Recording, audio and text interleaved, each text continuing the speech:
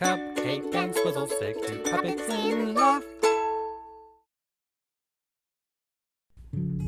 Hey, shrimp cakes. Ew, look how short and tiny you are. I'll bet you specs need blocks to reach the pedals of the car. We don't drive. Yeah, we're cupcakes. Short cakes is more like it. Like, you munchkins are so mini, I'll bet you can't even see over the car dashboard when you're driving. We're cupcakes. Yeah, we don't drive. Whatever. Like, you midgets are so shrimpy. You need booster seats to reach the all-you-can-eat shrimp buffet at Shrimp and Seafood City. Wow, my mom always said I was cool. I do. Mine too. What if she was wrong? What if we suck? Hey guys, how's it going? Awful. Your self-esteem has just been destroyed. Destroyed. Ridiculous. Like, I was just encouraging the tiny cupcakes to, go for the gold.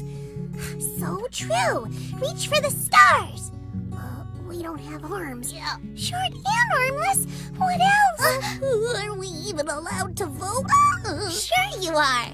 And remember, being armless and vertically challenged doesn't mean you can't succeed.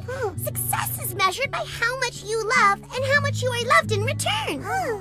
Yoo-hoo! Cupcake. That's you. Cupcake, I made you these cute heart glasses because I love you. Wow, thanks, Swizzle Stick.